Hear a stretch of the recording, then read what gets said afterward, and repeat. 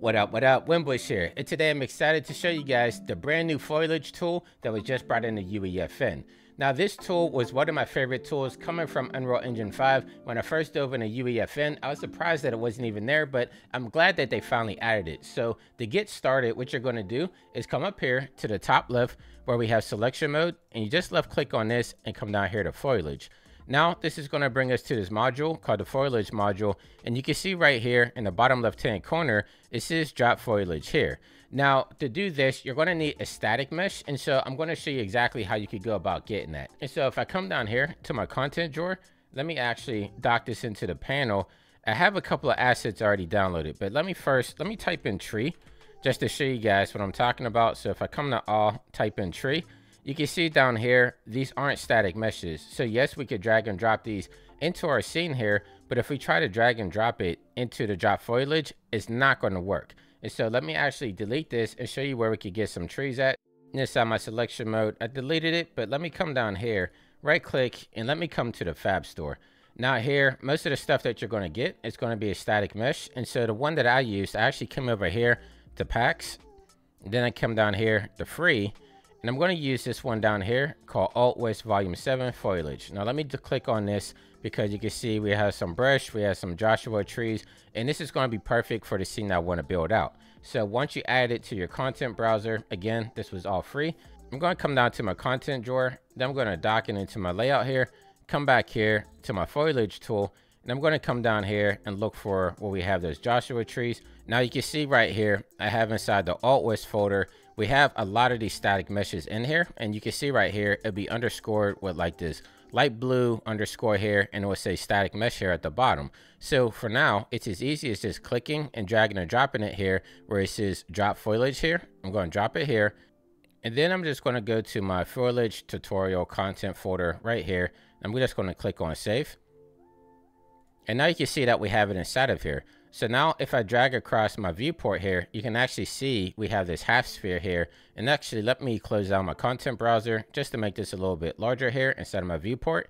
So the first thing I'm going to do is just going to left click and I'm going to drag, and you can see right off the bat we have all those Joshua trees just being painted inside of our scenery here, which is really cool. So let me actually zoom in here a little bit just so you can see what's going on. So you can see we have a lot of Joshua trees here going on. And I'm actually going to hit Control Z because if I look over here on my left hand side, you can see where it says paint density, it's at 1 right now. Now if I click on 0.1 and actually start painting this, you can see we have a lot less Joshua trees in here. So I'm going to hit Control Z again. Let's do 0.01, and I'm just going to click again, and now you can see that it's more sparse. So depending on what kind of setup you want to make sure that you pay attention to this density over here. And let me actually show you this as well. So you can see that we have this slope here. If I left click and drag on here, maybe let me put it up to 0.1 so we have a little bit more. If I turn around here, you can see that these Joshua trees are actually coming in at an angle, in which if you go out in nature, nothing really grows at an angle like that. No matter if it's on like the side of a hill, it's usually growing vertical. And so we can fix that with inside of our paintbrush here. So if I hit Control Z, I'm just going to zero everything out here.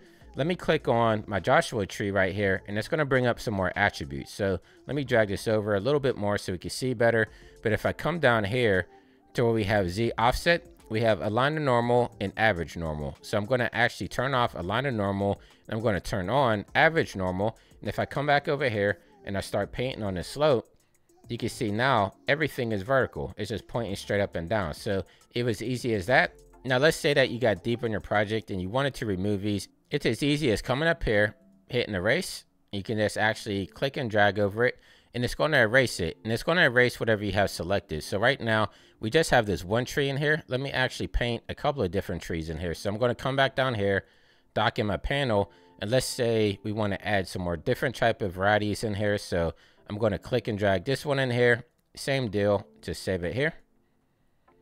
Maybe let me add in a bush in here as well.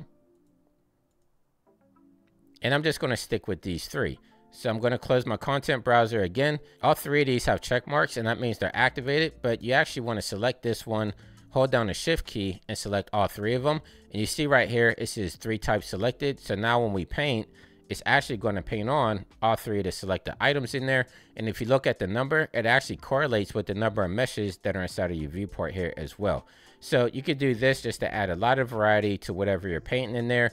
You could come down here, you can see that we have a lot of normal right here. It has like this minus symbol in there, and that's because with these two right here that we just added, if I scroll back down here, these actually have the check marks there. So if we have all three of these selected, whatever we do now inside of the attributes panel, that's what's going to be selected. So now if I paint this on, you can see on the slope there, everything is going as it should.